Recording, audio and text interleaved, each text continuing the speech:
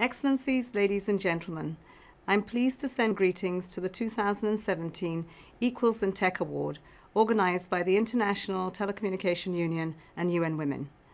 These awards recognize projects and programs worldwide that empower women and girls through information and communications technology.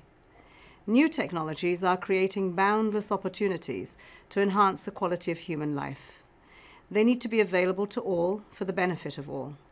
Our sustainable future depends on bridging the digital gender divide, bringing women and girls to technology and technology to women and girls. Equitable access will deliver significant benefits to society as a whole and support the achievement of the Sustainable Development Goals. Governments and businesses have a key role to play in reducing the digital gender gap, but they cannot do it alone. Each of us is responsible as parents, educators, and peers.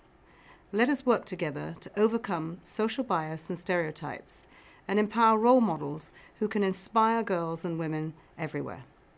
This is a key priority for the Secretary General, and to that end, he has launched a UN system-wide gender parity strategy.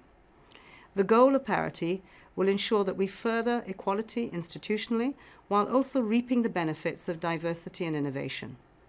Today, structural inequalities and bias impede women's full participation in all regions and in all areas, including the digital economy. Greater access to information and communications technology will have a profound positive effect in women's lives. That is why these awards are really important. I congratulate the nominees and winners of the 2017 Equals in Tech Awards, and I thank you for your inspiring work, and I wish you all great success. Thank you.